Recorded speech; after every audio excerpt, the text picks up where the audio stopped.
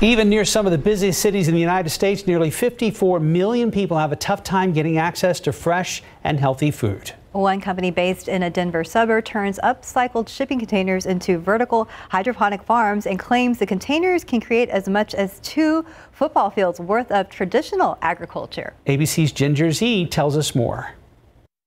Even in some of our nation's busiest cities, there are serious food deserts, places where people live a half-mile or more with no access to fresh food. But here, in the Denver suburb of Sedalia, Colorado, Farmbox Foods believes they've got a solution. Inside this 40-foot-long, upcycled shipping container, you're going to find a vertical hydroponic farm.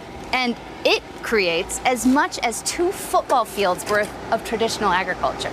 And we don't use pesticides, we use nutrients, and I think the biggest thing that we have going for us is we use 3 to 5 gallons of water a day. We found a container behind this natural grocer in Lakewood, Colorado, where they now control their supply chain and fill their produce section.